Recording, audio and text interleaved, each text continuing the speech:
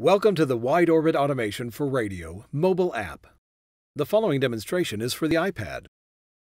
Navigate to the AFR app on your iPad, the little red On Air icon, and select it to open.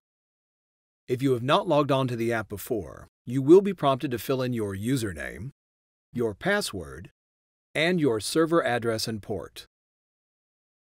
After these details have been entered, press the Sign In button. The application loads, displaying the Stack widget on the left and the main control area with the Library widget on the right. The Stack widget consists of two parts, the header and the list of elements. In the header, from the top, the name of the currently loaded radio station is displayed. If there are multiple radio stations configured and your user has permissions to switch between stations, you can select the radio station name and a list will appear allowing you to select a different radio station to view and edit. Below the station name is the countdown timer and automatic manual button. Pressing on this button will toggle the stack between automatic and manual modes. To the right of the countdown timer is the time of day clock and back timer, the Stack widget status, and the reload and pause buttons. In both automatic and manual modes, pressing the pause button pauses the currently playing media asset. The play button, next to the on-air event, will change to read paused. Pressing the pause button again resumes playback of the media asset. In both automatic and manual modes, clicking the play button next to the on-air event will stop playback. The color of the reload button will change to orange. Pressing the orange reload button or the blank circle button next to the stopped media asset starts the playback of the stopped event from the beginning.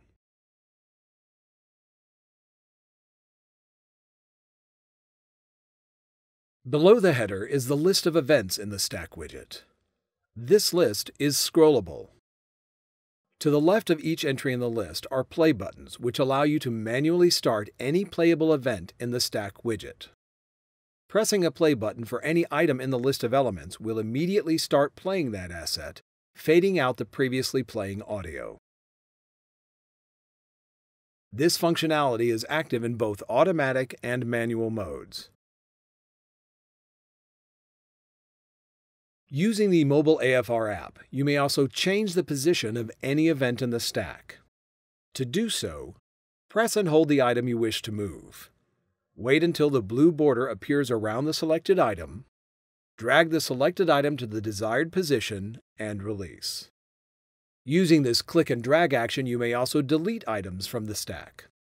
To do so, press and hold the item you wish to delete, wait until the blue border appears around the selected item, drag the selected item to the red Remove Media Asset from Stack widget area to the right of the stack, and release it. At the bottom of the Stack widget is the Settings icon to adjust the configuration of the AFR for Mobile app, as well as icon shortcuts to toggle between the Library, Hotkeys, and Playlist widgets in the main controls area. In the Settings menu, there are 6 options: Time Settings, Category Colors, Customize Widgets, Active Station, Microphone, and Sign Out. Under the Time Settings, when the Use Radio Station Time Zone setting is enabled, the time in the AFR mobile app will display for the time zone in which the connected radio station is located. When the 12 hours clock setting is enabled, the time of day clock and the times in the Stack and Playlist widgets display as 12-hour. When disabled, the time displays as 24-hour military time. Selecting the Category Colors setting opens a pop-up to set a color for the media asset text of a category in the Stack, Playlist, and Library widgets. This setting is unique to each installed instance of the AFR mobile app. The change is immediate and does not require a restart or log off. The Customize Widget setting will display the current configured containers and widgets in the AFR mobile app. The left-hand container, by default, will display the Stack widget. Selecting a different widget will replace the stack in this container. The color of the container's outline will change to reflect the widget chosen. The green plus icon labeled Add Widget will allow you to add another container and a single default widget within that container. The color of the container's outline will change to reflect the widget chosen. At the top of this screen are three menu items. Reset will reset the configuration to the one previous and remain in the Customize Widget screen. Cancel exits the Customize Widget screen without saving any changes.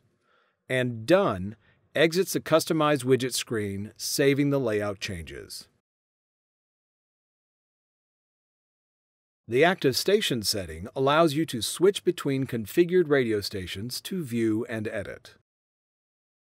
The Microphone settings allows you to choose the microphone input for recording voice tracks and other audio into the AFR for Mobile app. And Sign Out logs out of the AFR Mobile app and brings you back to the Sign In screen. We hope you enjoyed learning about the Stack widget and app settings on the WideOrbit Automation for Radio mobile app. If you have any suggestions, questions, or comments, please email us at afrvideos@wideorbit.com.